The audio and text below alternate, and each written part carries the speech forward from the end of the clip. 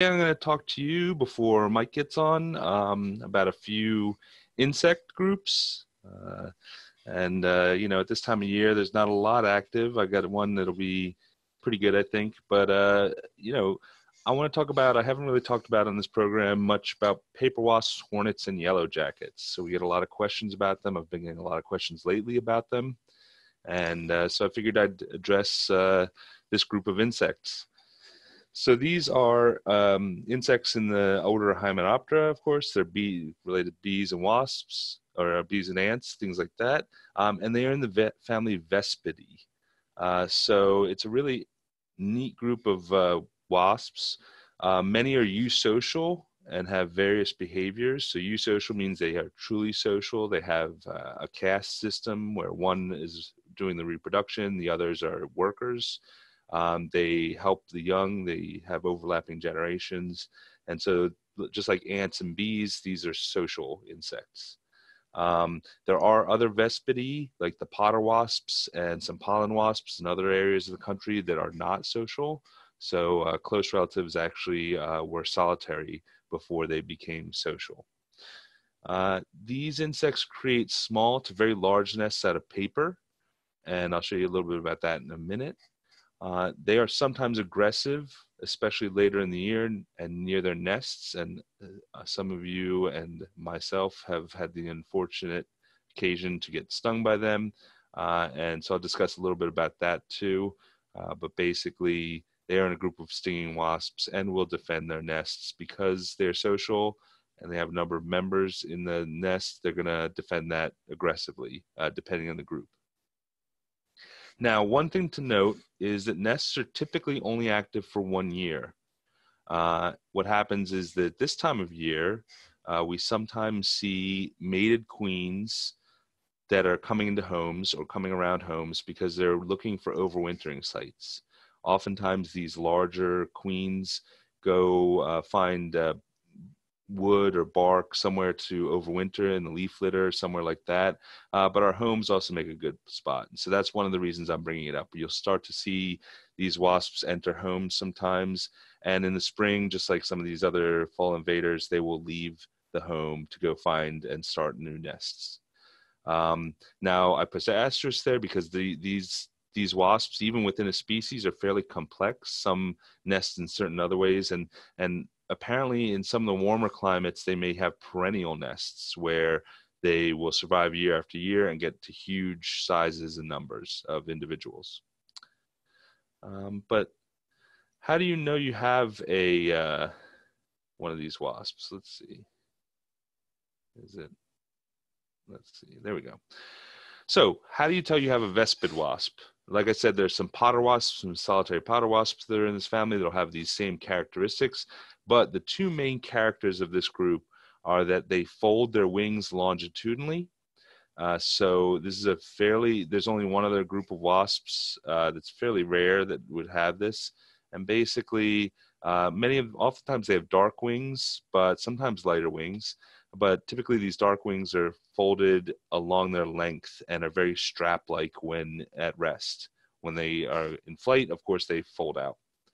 They also have a big notch in their eye. So if you're able to get close enough to a specimen or have a dead specimen and take a look, you'll see this big notch taken out of the eye. And so those two characteristics are very good for identifying whether you have a vespid wasp. Again, some of them are solitary, but many of them are going to be familiar to you. So like I said, they collect wood. They make their nests out of paper. They collect wood for making pulp. And usually this wood is from, in nature, of course, dead trees and weathered wood. But often in human areas where people are living, these are usually things like fence posts. I've had them on my kids' playhouse, the wooden playhouse outdoors. This is another post in my garden to hold up some blackberries.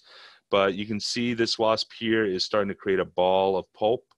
And you can see all these little bite and chew marks. They're almost always going to be along the grain of the wood. And so if you see these little chew marks or little light lines where the old weathered wood has been chewed away, that's almost certainly going to be some kind of paper wasp or hornet or yellow jacket collecting wood for their paper nests.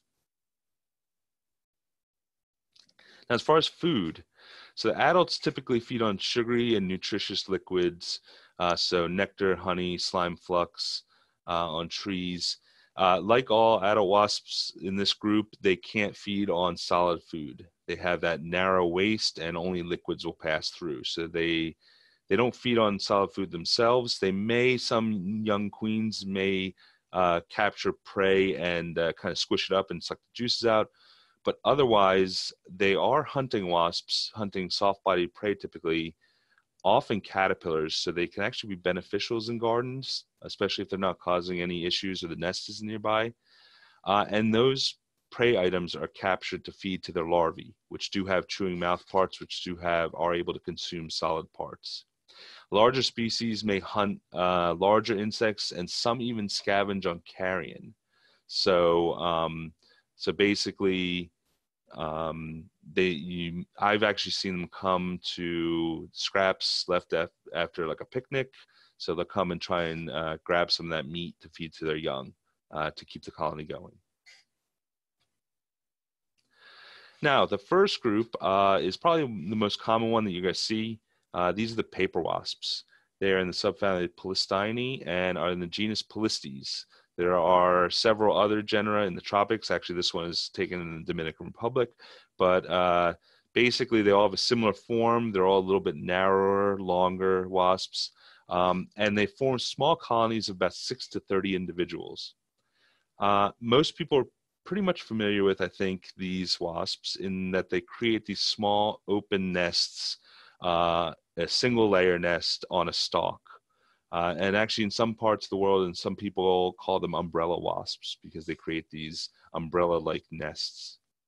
These nests are often found under eaves of houses or in nest boxes, other kind of secluded areas where the wasps can come in and out and go to their small comb, basically. And as you can see, is typical for these types of wasps, these paper cells have pupae and larvae and eggs at various stages. And when they grow up, the sisters stay with the colony and help out. Now, behavior in paper wasps is a little bit variable. Some of them may have a couple dominant females that are almost like queens. Others will only have one dominant female, and sometimes they even fight for dominance. They have very complex behaviors, a lot of these wasps, and even between species, they can do different things. The next group are what we call yellowjackets. Now, unfortunately, there's no taxonomic, it's no real taxonomic distinction between what are yellowjackets. So two genera, Dolichovespula and Vespula, contain what we would normally call yellowjackets, and it typically refers to either ground nesting species or smaller yellow species.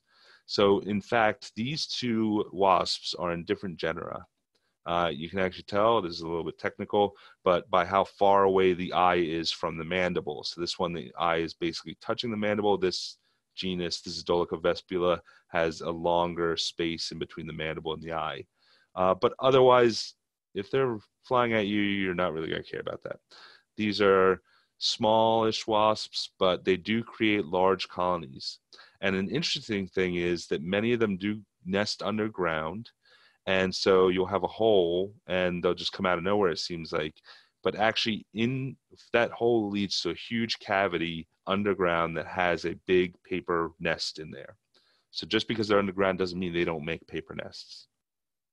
There are also other aerial nest makers, so some aerial yellowjackets, which will make paper nests up in trees. And this is this group has some of the largest colonies, nests consisting of 500 to 5,000 workers at the height of the activity. So again, if you're close to one of these nests, they can afford to lose a few to defend it. And so they're a little bit more aggressive than many of the other vespid wasps that I'll talk about today. So I know that these get disturbed a lot.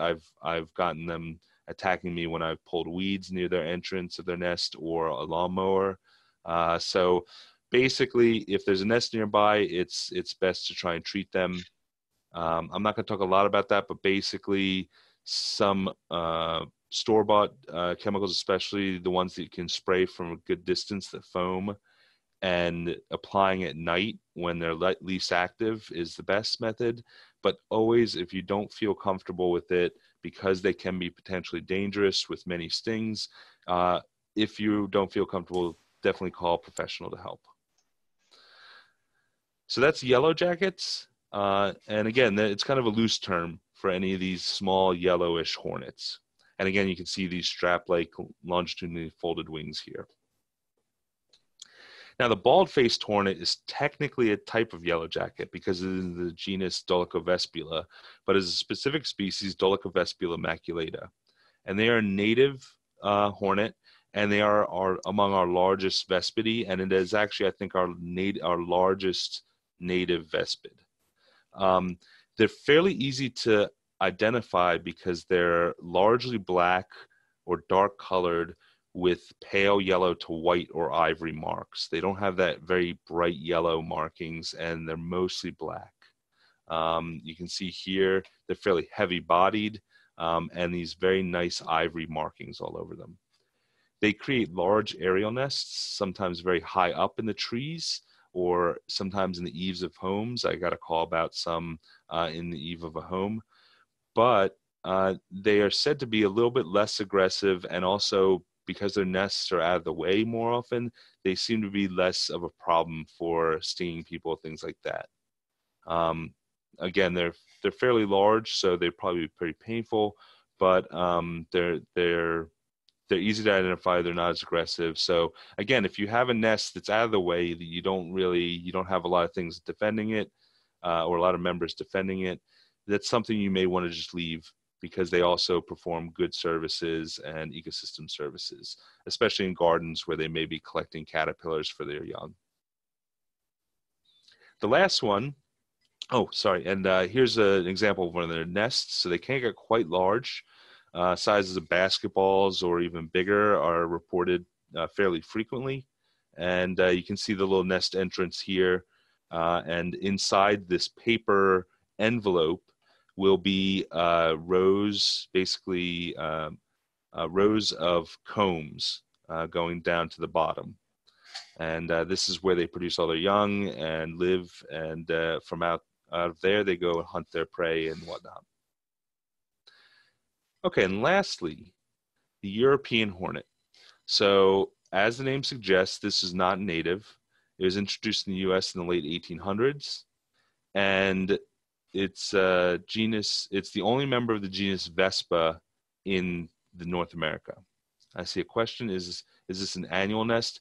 Yes, most of those nests are annual because the freeze kills them. So in regions where it's warmer year-round, there may be perennial nests, but here in North Carolina, typically the cold weather kills the colony, except for the overwintering queen that'll come out next year and create a new nest.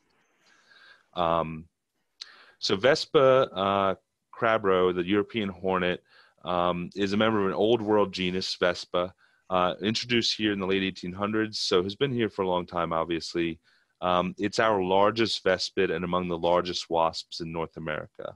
They routinely get over an inch long, inch and a half is not unheard of, and I'll show you some pictures in a moment about how big they are. But basically, very large looking, fairly distinct too. So the head and thorax are mostly this maroon, this dark reddish brown, more of a reddish maroon. And then they have this mustard yellow face and tip of the abdomen. So it's fairly distinct coloration. The size and that coloration are going to make it easily distinguishable from all other hornets that we have around here. They do create large paper nests, often in trees. So they may take a tree cavity and create columns of or rows of these combs. But they can also make their own paper nests too, and sometimes they'll come into attics and create the paper nest inside there or under the eaves of homes. So like with a lot of these hornets and yellowjackets, they are fairly variable in what site they pick. I've even read that some of the species that have aerial nests may sometimes nest in, say, fallen logs or even underground. Some of the underground species may on occasion nest in trees and other places. So it's You can kind of generalize, but it's not always clear cut. I've seen some reference, Matt, to yes. these European hornets collecting bark or, really thin layers of bark off trees. Is that a behavior of theirs? Yes, so that's one thing that's good to mention. So they don't only go after the dead wood or the seasoned wood. Sometimes they will make big strips of bark, take big strips of bark off of live plants. So typically what we see is them doing it longitudinally, again with the grain. I have seen what people think may be some across the grain around and make girdle plants, but it's difficult unless you catch them in the act to know whether that's what they are. Or squirrels will do similar things. Sapsuckers will do similar things. So I've not been convinced with all of the photos I've seen of the damage like that, but they will sometimes, you're correct, take it off of even live trees. I have a question about if there's a lot of rain, as in flood or hurricanes, will ground nesting hornets emerge and be an issue? It all depends at what time of year and whether their flooding is enough to kill them all. So I think it's really based on the situation. Again, the queens will start early in the season, make a very small comb. They'll start on their own, basically doing all the work. Once they have enough workers to start doing the work, all they do is lay the eggs.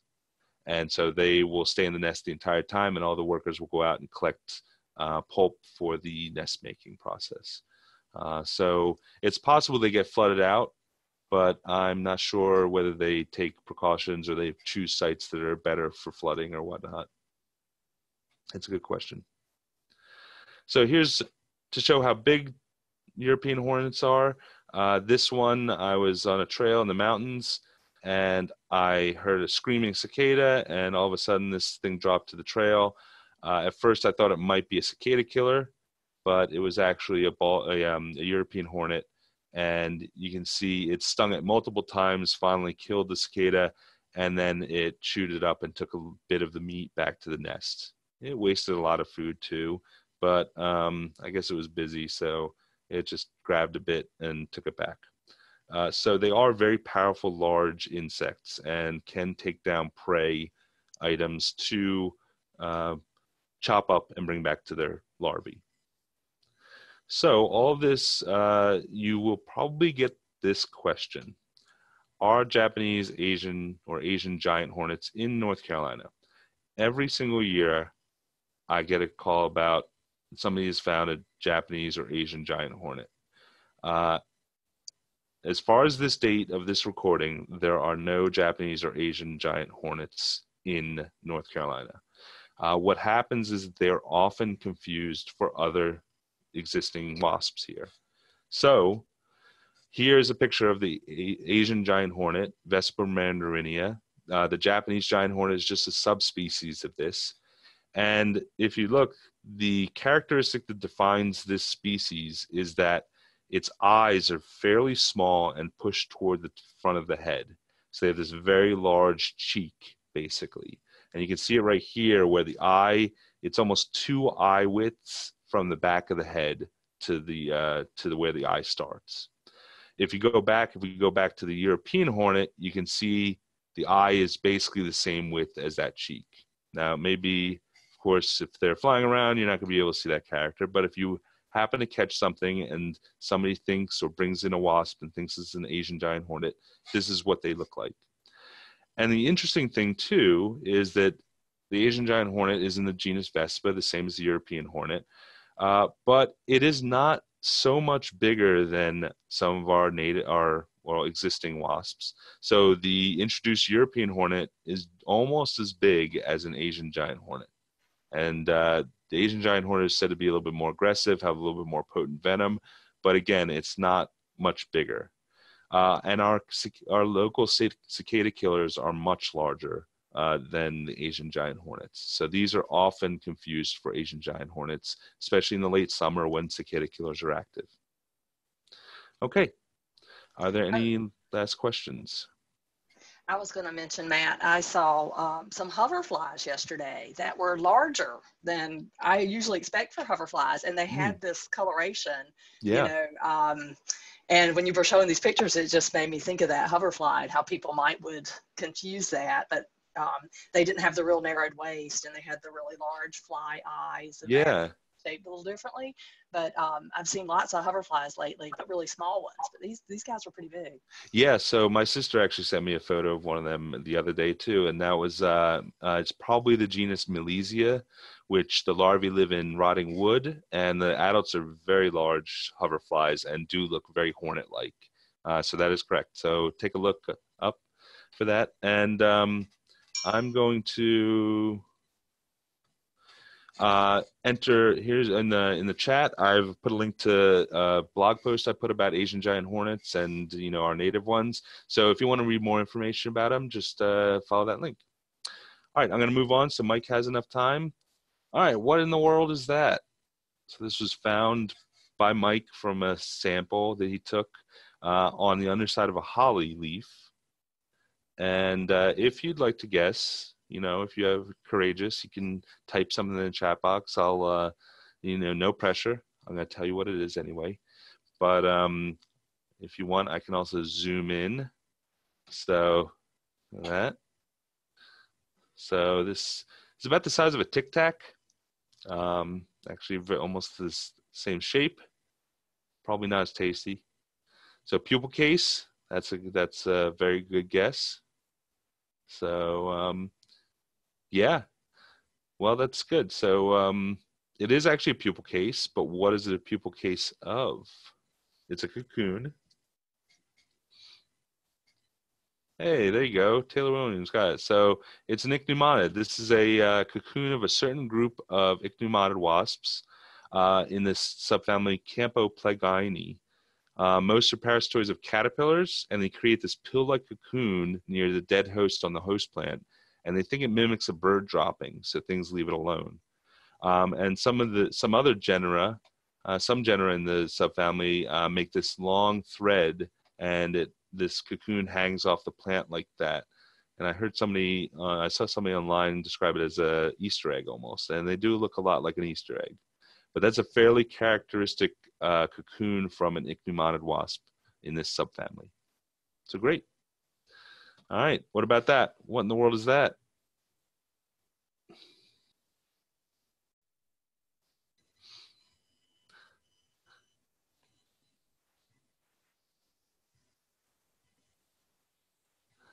Yeah, anybody? Anybody want to take a stab at what that is?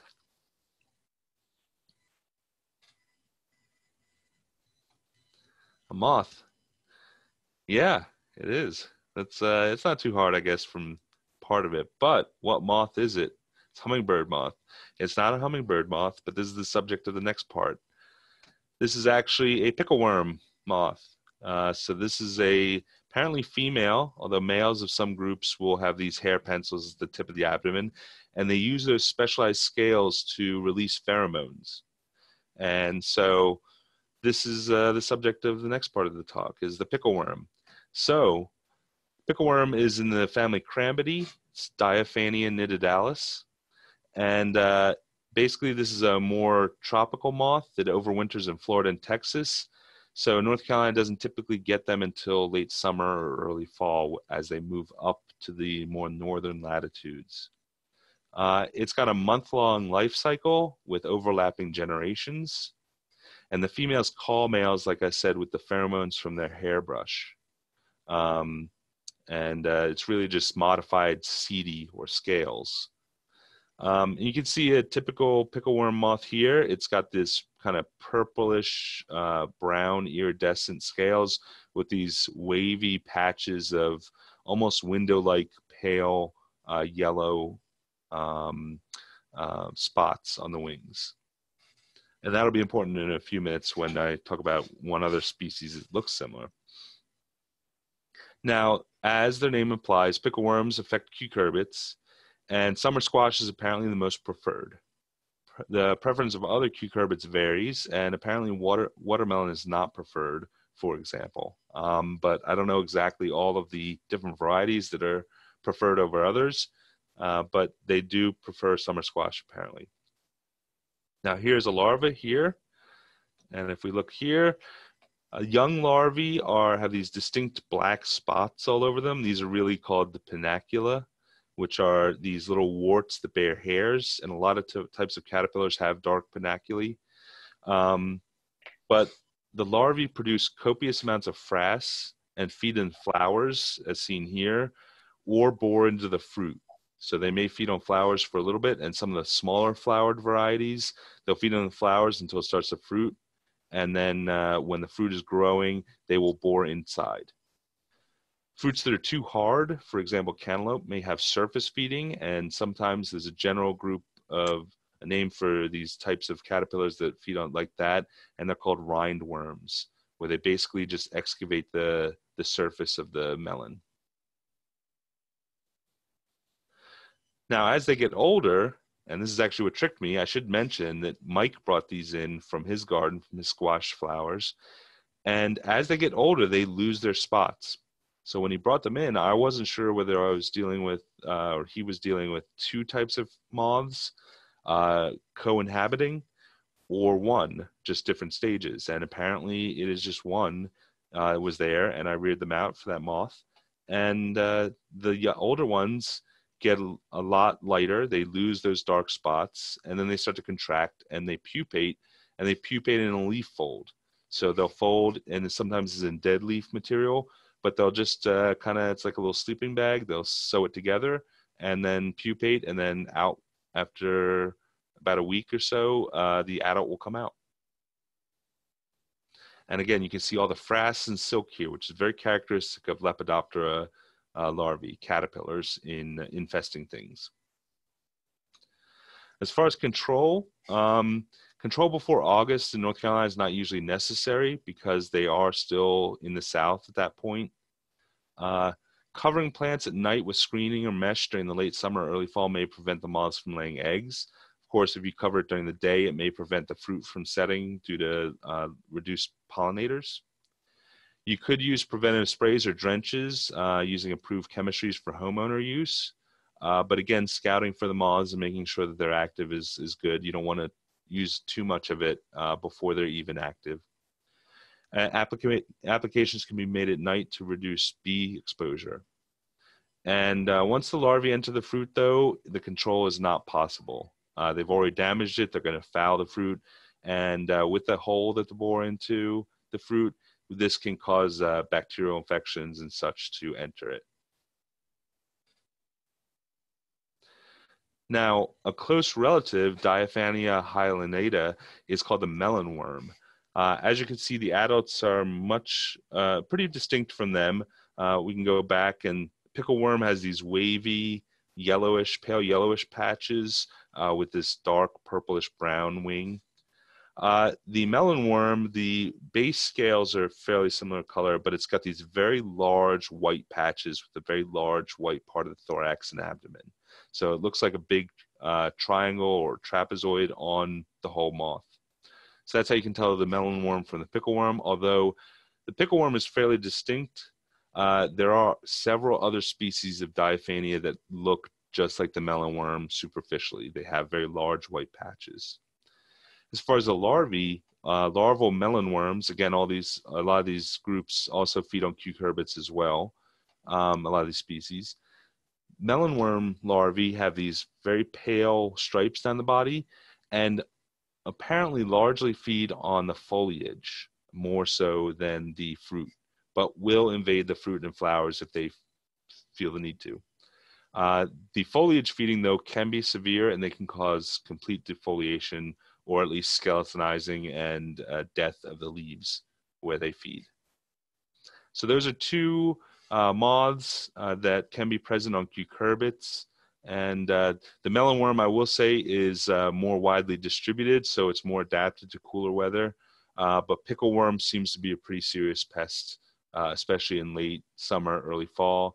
Melonworm, although present in temperate regions, is also more active in the late summer and early fall.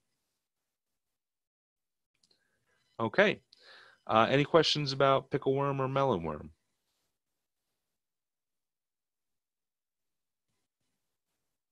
Okay. Well, finally, some bolos. So late fall, early winter, of course. Insects are not as active during the winter when it gets cold. So we don't have a lot of activity outside. But there's some things that you might encounter during the next few months before our next session in February. So fall cankerworms. Around Thanksgiving is usually the time we talk about looking for them. These are wingless. The females are wingless moths, climb up trees to lay eggs, and their inchworm caterpillars will hatch out next year and feed on the foliage. The males are winged and fly around.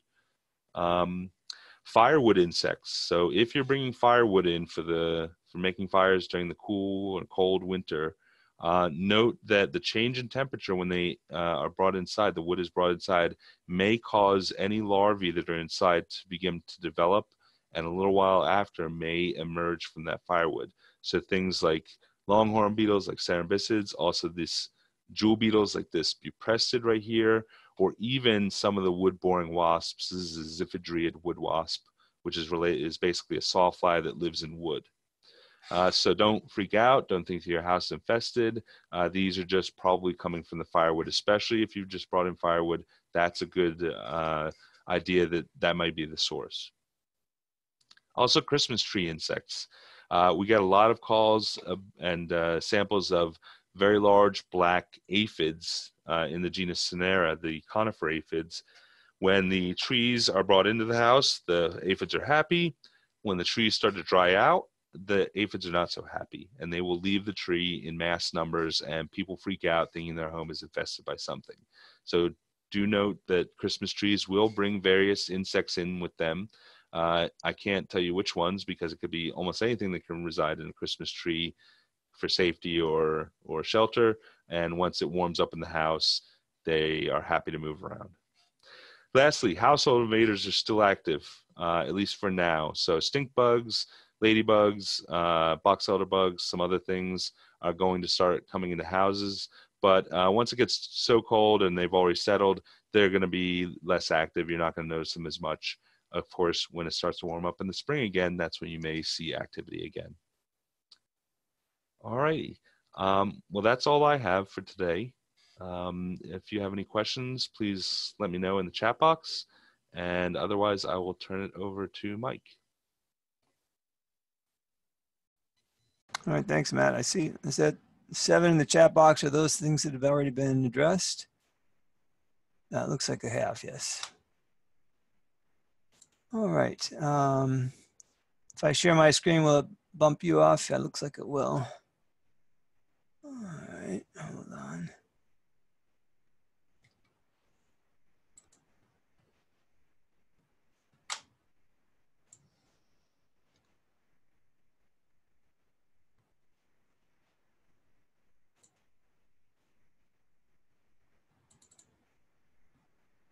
So can everyone see?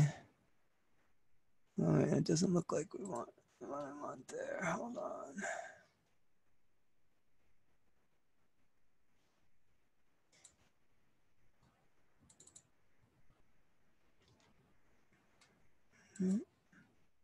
Apologize for this. Let me try and figure out which is the correct screen that I want to share here.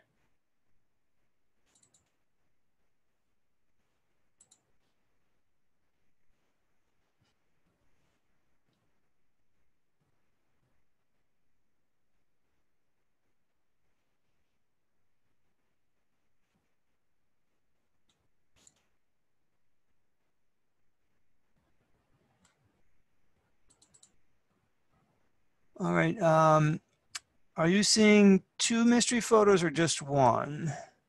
We see one. It says mystery photo 1. It's a branch and it's got some black stuff on it. Okay. All right.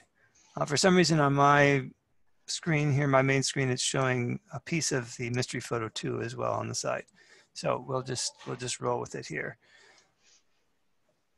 I am going to talk about just briefly the answers to these 2 mystery photos, but I'm going to have some slides in between. I'll let anyone who'd like, though, to go ahead and offer in the chat a suggestion as to what this might be.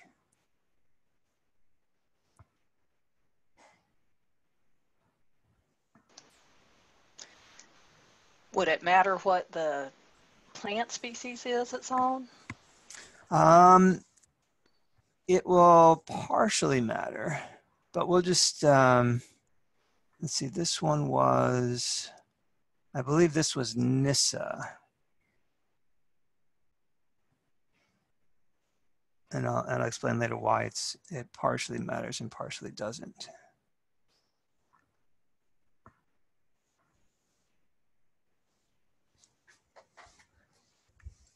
All right, no takers. We'll move on to mystery photo 2 then.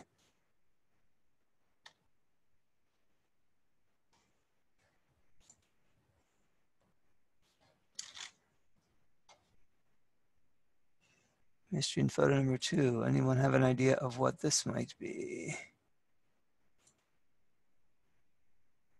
Oh, I'm sorry, the chats didn't pop up. Some people suggested sooty mold or borer frass and black sooty mold. Well, you're close in a way, but not quite. And now mystery photo 2.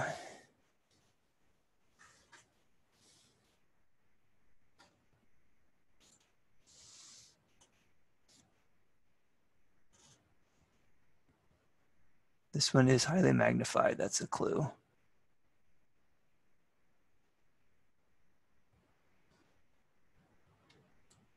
right, well, we will leave that one then as a mystery for now. I'm going to start out by asking you folks for whether or not you've seen something.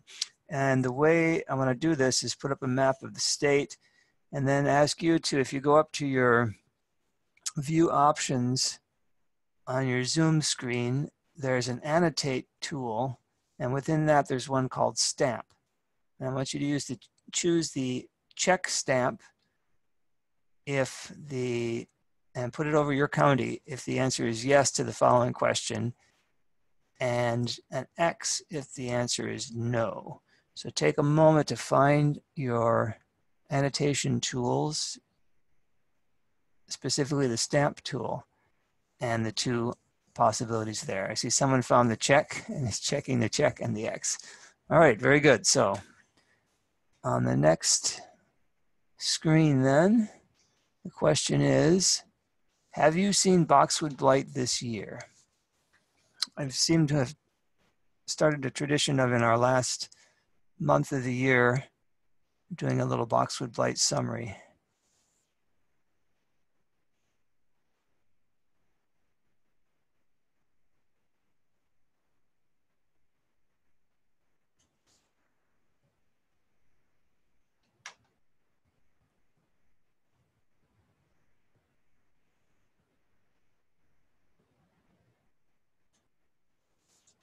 It's interesting. This is very interesting actually.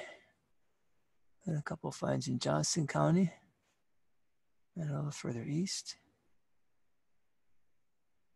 And no reports one way or the other, or few from the mountains. Maybe just another moment to add to this.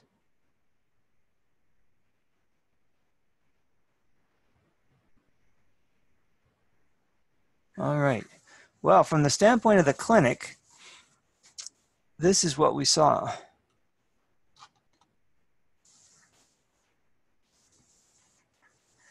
The counties in the maroon color are where we had diagnoses in the clinic of boxwood in home landscapes with boxwood blight. So this doesn't count the nursery finds. The yellow or gold colored counties are those in which boxwood blight has been reported at some point since it was introduced, but not this past year. And the green counties are where we have not seen it yet so far. So I was very interested to see, it looks like 3 counties that have green checks where they've observed it, but they have not been on our radar yet. So if those of you who did that, whose green check falls in a green county, would contact me later, I'd be interested in hearing more about it just via email. So at least from our data collection this year, which is biased based on what people do send in, the boxwood blight was occurring in mountains and some of the northern foothill counties. And one thing to be aware of, this is a kind of a pre-bolo here, is that occasionally boxwood blight will come in on holiday greenery.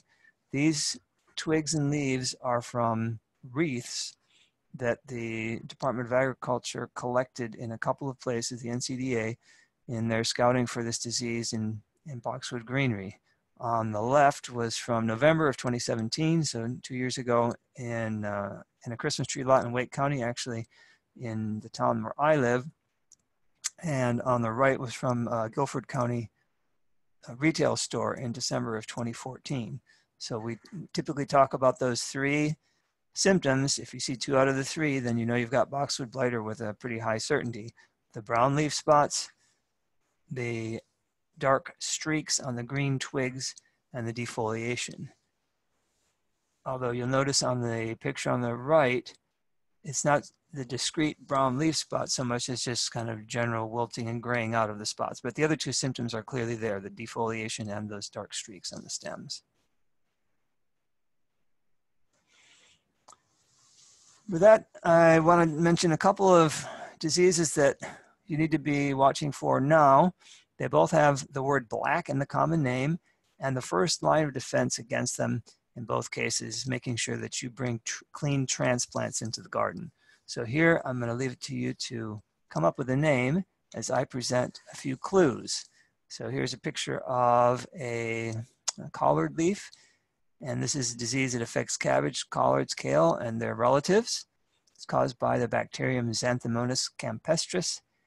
And typically we see these yellow and necrotic spots very often in a V shape from the edge of the leaf from the margin, but in this case it's not really predominantly there.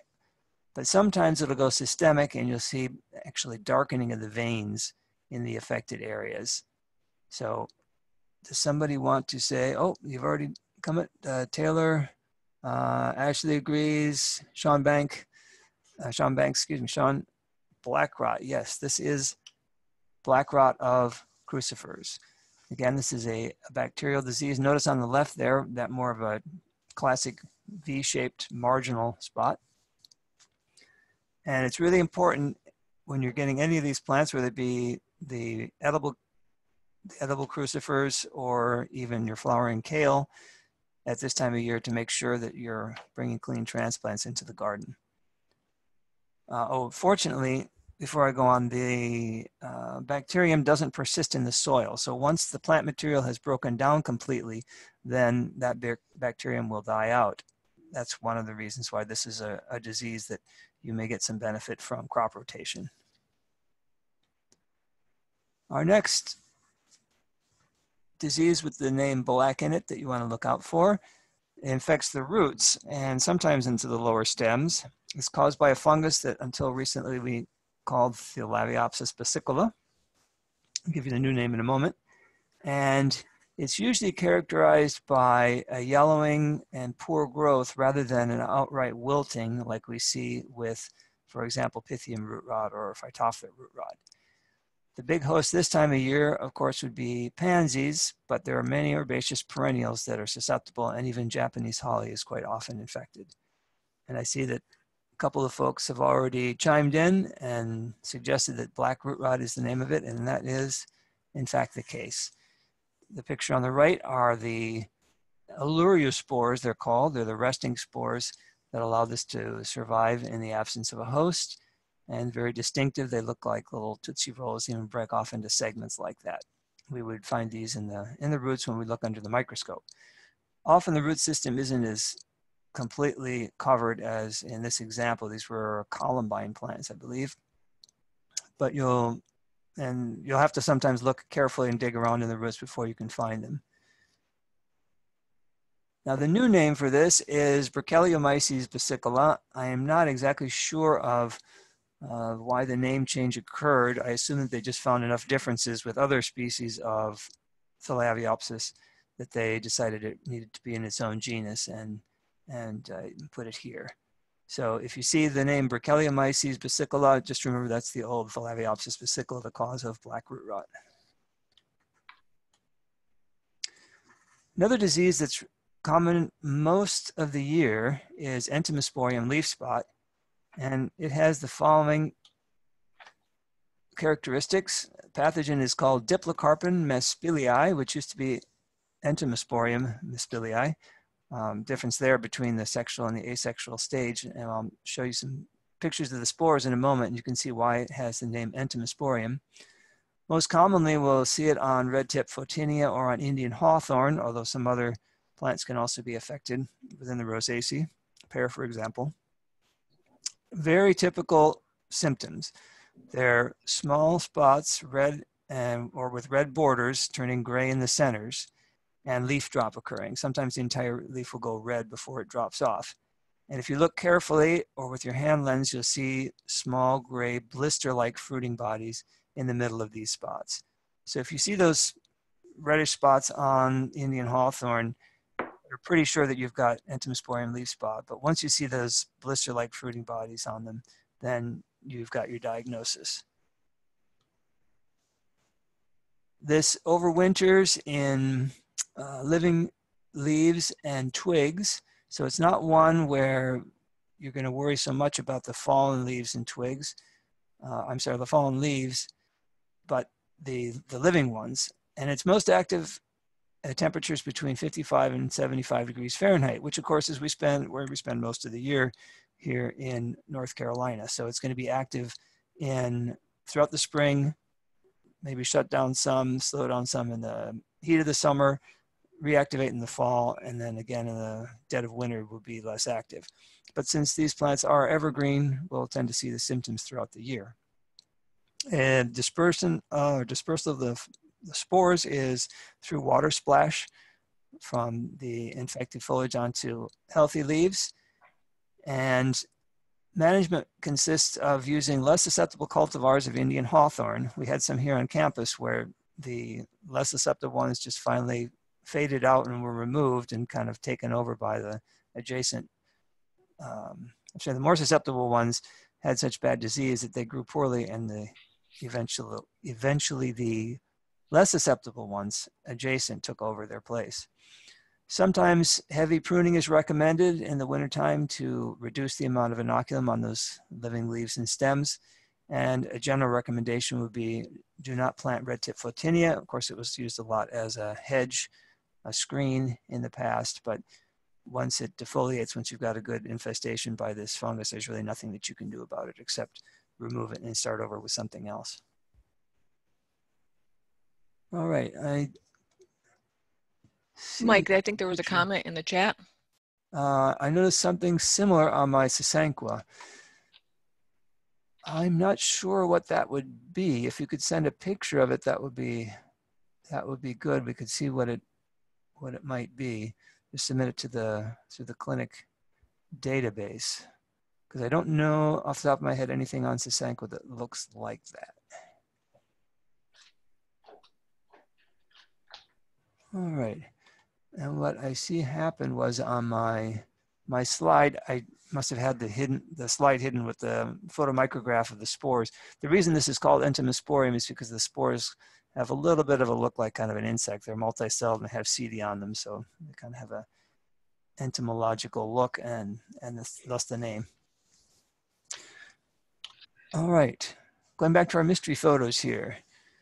Mystery photo 1, some said that they thought it was sooty mold, and you're kind of close in the sense that it's an insect-associated fungus, but in this case, it's not just growing on the honeydew dropping from the sucking insects, but this is actually colonizing the colonies of scale insects. It's common as we start to see the leaves fall off when we get a look at the branches of our trees. Mostly you'll see it on smoother bark type trees. Nyssa is pretty common. I've seen it on maple, I've seen it on oak. We've had it submitted on holly. And the color can be different. So the one on Nyssa seems to be very dark. There are different species. Thinking of a picture, I think I'll show it later in the BOLOs on holly, which is a much lighter color to it, kind of a buff tone. So it can be different in its coloration. Again, tends to be on smooth bark trees, but not necessarily, and is associated with insect colonies. And I'm going to ask Matt if he can chime in there as to what the latest is on really the relationship of the fungus to the insects. Yeah, so they're only found on armored scales. So that's it's only specific to armored scales. And if you were to basically take any of those little spots and kind of scrape it off, the tissue will be green underneath. It's not affecting the plant, and you should find armored scales under each of these patches. And I don't know. I think there's still the jury's out whether it's a mutual relationship where the armored scales get protection from the fungus and then some of them get eaten by the fungus, or it's a parasitic and the fungus almost always just kills the scales. But I also have seen other fungi, parasitic fungi on scales, this orange one, a type of Nectaria type fungus, popping out of even the Septobasidium mats. And so you've got all these fungi competing for the armored scales. And again, this is because this is a scale issue. Treating the scales will help to reduce the amount of fungus. And I think, Matt, you pointed out, didn't you, that you've seen wasp parasitized scales underneath the Septobasidium mat. Is that right? I may have before. I don't remember, but yeah, it's I think it's possible. And but yeah, oftentimes I try and take off the fungus, and a lot of the scales are just dead. And so I have a feeling that the scales are getting the short end of the stick on this relationship. All right, and Taylor had a question there of whether they grow on gloomy scale. I have not seen them on gloomy scale that I know, but the fact that I've seen it on maple, I guess that's a possibility. But yeah, the next time I see it on maple, I'll have to bring it and you can identify the scale. Yeah, I haven't really. And there's another question about if consume the scale. Yes, the fungus actually eats the scales. And do they grow in gloomy scale? I have never noticed that. It may be, but I most, like Mike said, Nissa. We commonly see it on hollies, things like that. I've even seen it on redbud. A sample came in with redbud, but gloomy scale. Typically, the bark of trees infested with that get much darker, like it has a fungus. But I think that's just kind of material or just kind of gloominess from the scales. But the gloomy scale does get the little orange fungi, and so that's often when you see those little orange spots all over. People then actually notice the gloomy scales. But as far as Septobasidium, I don't recall ever seeing it on gloomy scale. And there's enough gloomy scale out there that you'd think we would have by now if it were at all common. Right, Matt, you've got another question there.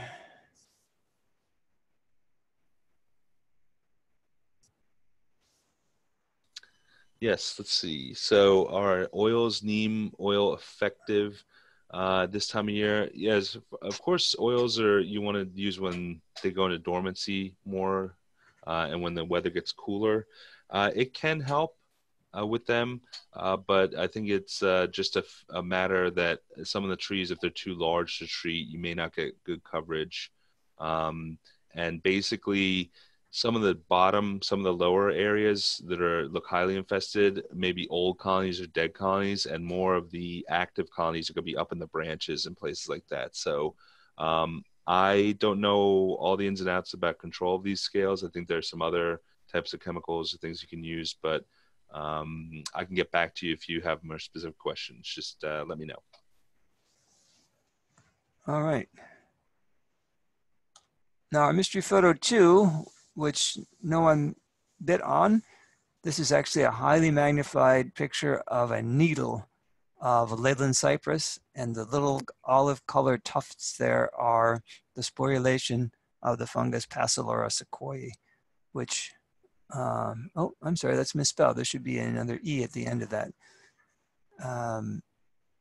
This is a fairly common disease, and it's just to make sure it's not confused with Ceridium canker, which occurs on some of the same hosts. I have a comparison slide in this next one here. So Passiflora needle blight, you'll see the problem is starting in the lower portion of the tree, moving up and from the inside moving out, where that humidity is highest and the fungus is reproducing and infecting. It's killing individual needles, so you can see that clearly on the one photograph there of the Leyland twig, and less so, but you see the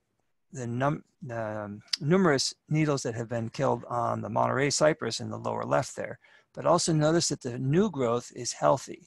So it's the individual needles that were killed, but the newest ones have not yet been infected, or at least aren't yet symptomatic. And you'll get this browning out as the symptom. Leyland cypress is a very common host, but we can also see it on other species and eastern red cedar and even a few other things in the Cupressaceae. You probably guessed from the name Bacillus sequoiae that even redwood is a host.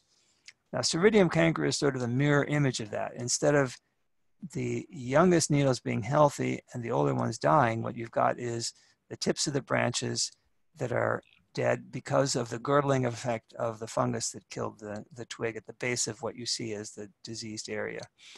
And these are often going to be an orange sort of coloration to them. Of course, they'll fade out over time.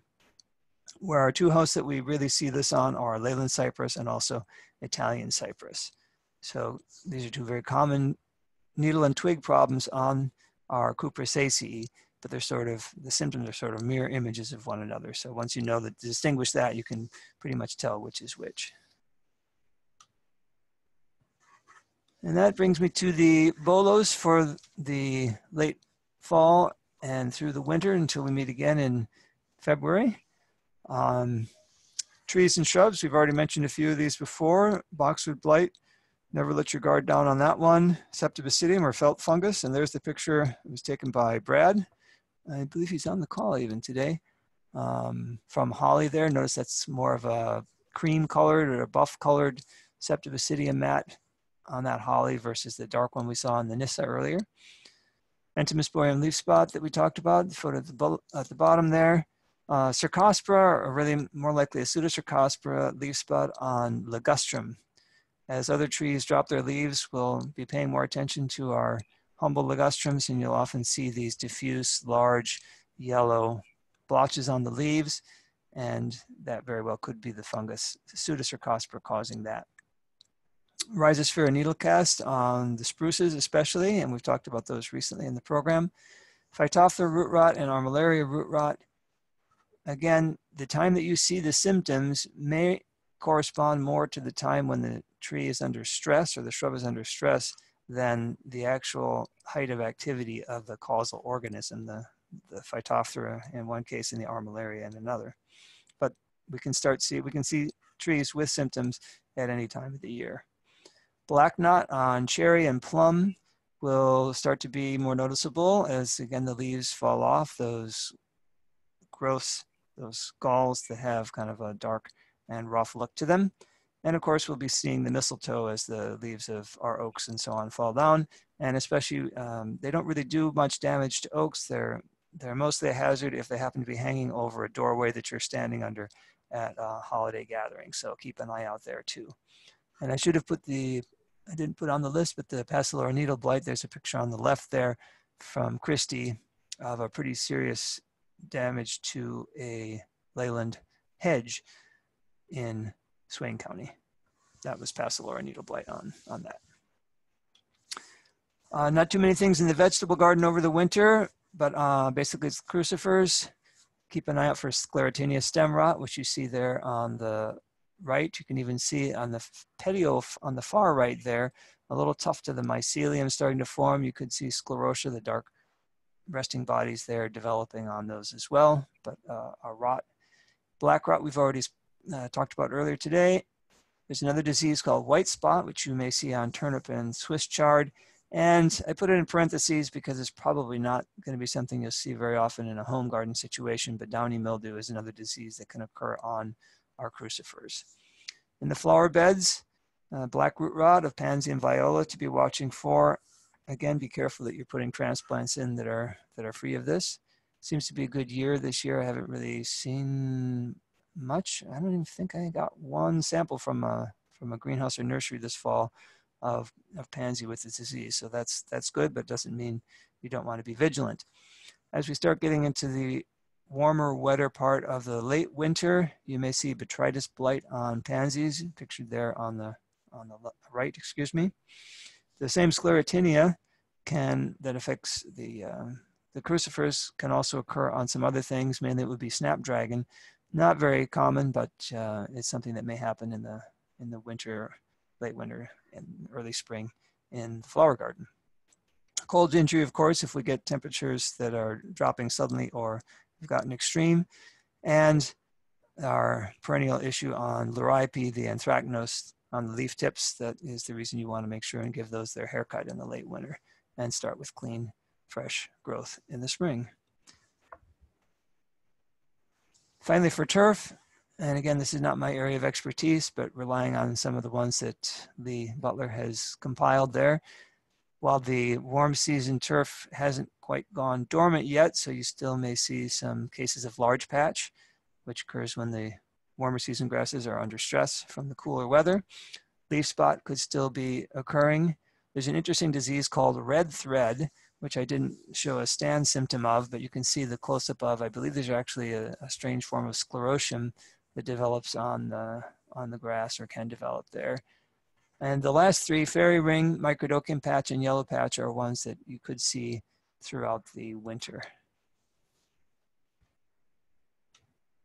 And with that, I'll be happy to take any questions.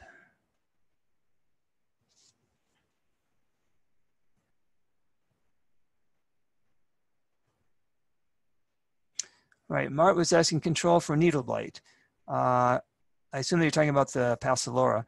That one, there are chemical controls that can be used. For a large tree, of course, it's not going to be really practical. But there, if you look in the NCAG Chem Manual, it actually, I haven't checked this last one, but in the past, there's been a scheme there worked out where you look for symptoms at 2 different times a year. I believe it's in May, and then later at one point in the summer, and you look for that sporulation on the needles with your hand lens, and if you see that, then it's the time to make some fungicide applications. So that information should be there in the NC Ag Chem Manual. I don't know of any, other than, of course, reducing leaf wetness if that's possible, possibly by doing some pruning to let air circulate better in the canopy. But I don't know of any, for example, resistant cultivars of any of these hosts against Passiflora, although I believe that there is a research program looking into that, and I don't know how far along that's gotten. So there's not a whole lot that can be done there.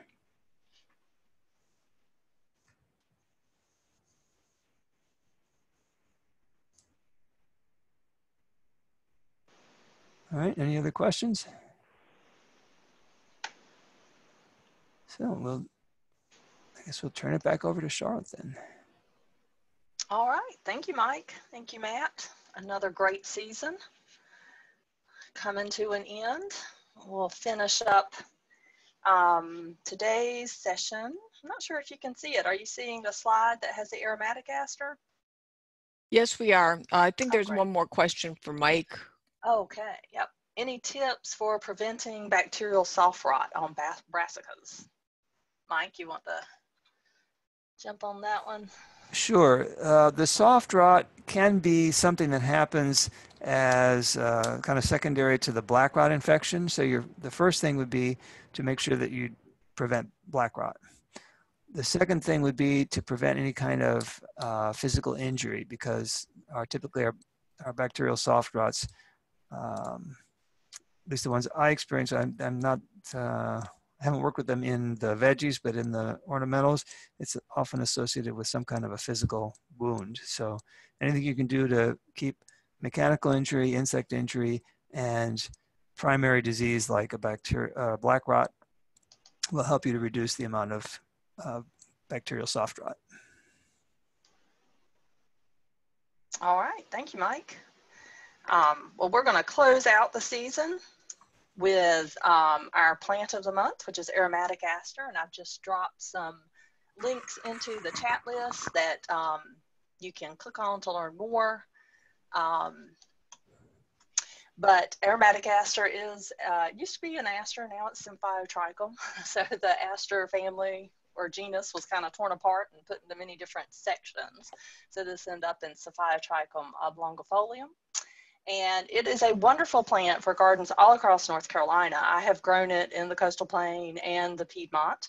It's actually native to the Appalachian Mountains and kind of west to the Rockies, so through the Great Plains and even up into the Northeast some. But it is extremely adaptable. It is a sun lover, so it's going to be happier in sun. It is drought tolerant, so it's going to be happy in well-drained soil and even sandy soils. And pollinators absolutely love it. And I have seen so many bees, both bumblebees and other native bees and honeybees on it in the last few weeks. The picture here on the screens from my garden this weekend.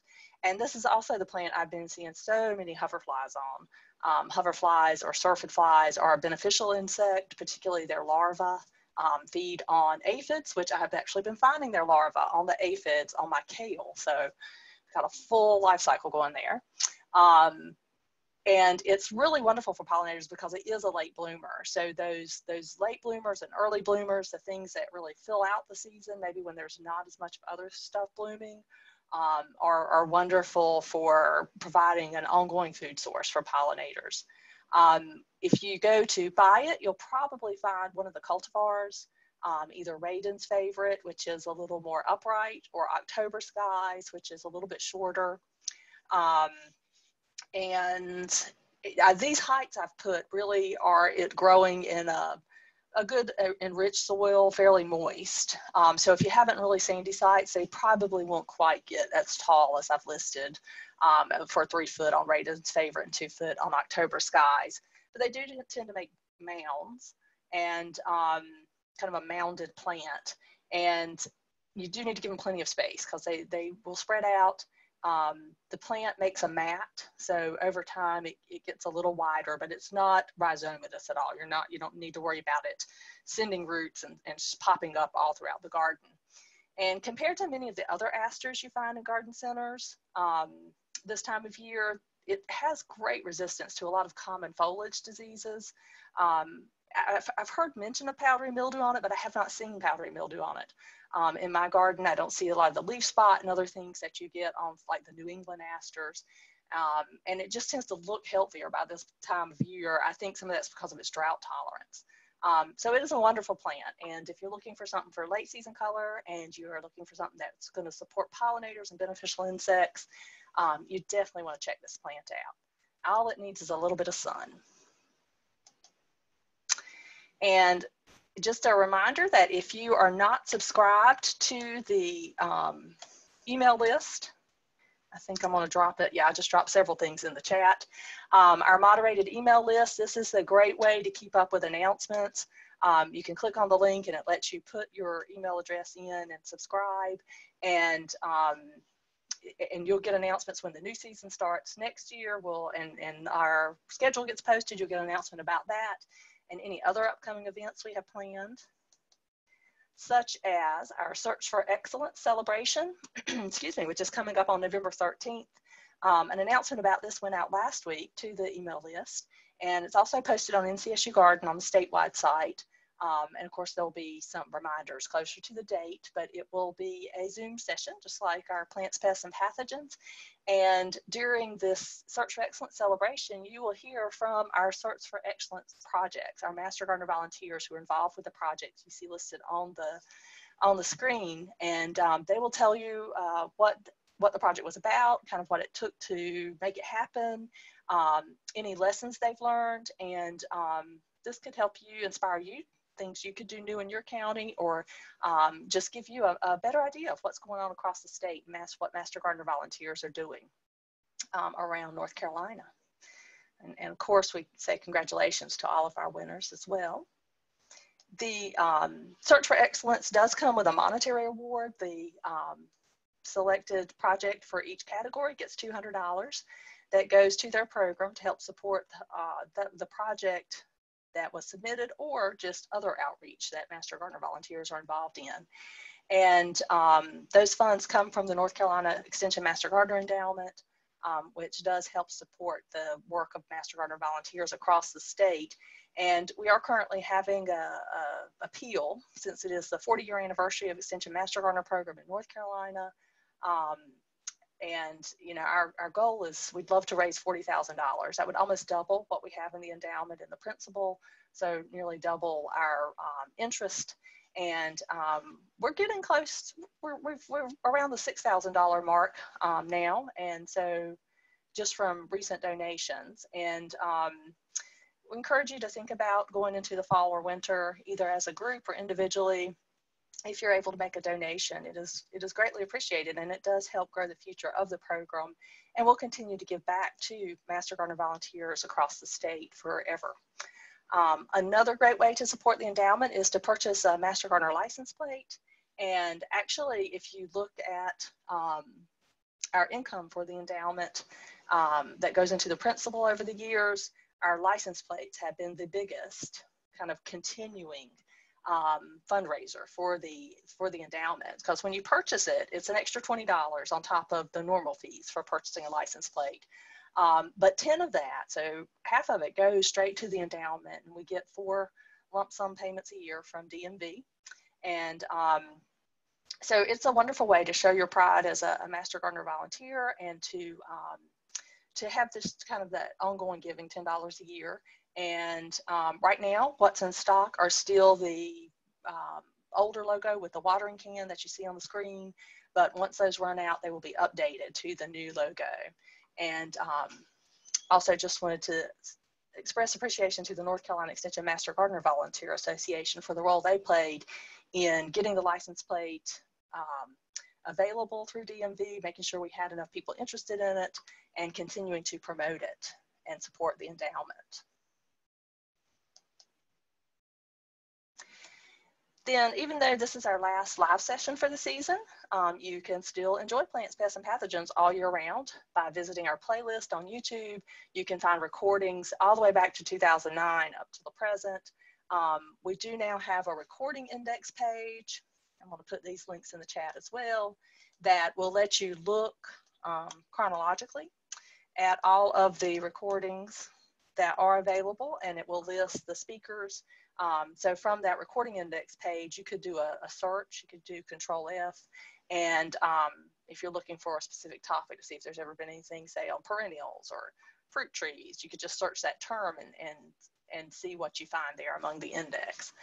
So that's another way, as well as looking chronologically, that you could use that site. And then, of course, our current schedule and archive is also posted. It's on the Extension Gardener portal, but the link here will take you directly to it. And that will be where the new season schedule is posted as soon as we get that up and going. So it'll probably be next January before we get that updated and get everybody lined up. But you'll be able to find it there. Also, if you are looking for education opportunities, especially as we get more of these rainy days, be sure to check out the recordings from the Extension Master Gardener College. The keynote sessions were recorded, and they are posted online. You can see the link. I'll drop that in right now. That'll take you straight to the page where they're posted. This is on the EMGV portal, and this is a public website, so these are actually available to the public. But you can see our 3 keynote presentations, which were from Dr. Gary Moore, who talked about the history of the Extension Master Gardener Program and Land Grant College system and extension. It's a wonderful talk, as well as Dr. Larry Melancham's talk on why grow native plants. And then Mark Wethington from the J.C. Ralston Arboretum talked about gardening in the South. So those are each about an hour long or a little bit over, and I really encourage you to take advantage of them. And just want to mention as well that it cost almost $1,400 to record those and have them processed. And that was made possible through our donors, our financial donors, sponsors, BioAdvance, Black Cow, and I Must Garden, and the North Carolina Extension Master Gardener Volunteer Association, who generated those sponsorships for us. So appreciation both to the sponsors who donated the funds and the North Carolina Extension Master Gardener Volunteer Association for generating that funding for us. All right, just one or two last things. Just a reminder to mark it on your calendar. It's a little ways out. It's about 2 years away, but the International Master Gardener Conference, September 12th through 17th, will be in 2021 up in Norfolk, Virginia. And normally we would hold another Extension Master Gardener College. We'd be doing those every other year, but with the International Master Gardener College so close, we definitely want to encourage everybody to attend. So in 2021, we will just be focusing on promoting the International Master Gardener Conference and hoping everybody can attend that instead of offering our own multiple day EMG college. But we are looking to line up Extension Master Gardener College again for 2022. All right, and as Matt and Mike have mentioned, we will be back in February next year, and we look forward to seeing you then. We wish you very happy gardening until then, and always remember you can catch up or review sessions from this year and all years past from our playlist or from the recording index. And so we are finishing out the year not only on time, but finishing up a little bit early. I appreciate everyone who's attended this year, and we've got a minute or two for any last questions. Anybody wants to unmute their mic or put anything in the chat box? Seeing lots of thank yous, and I've just returned that to everybody. Thank you so much for being part of Plants, Pests, and Pathogens this year. Thank you to Janine Kaiser with Extension IT for the support she's provided. It has been tremendously helpful.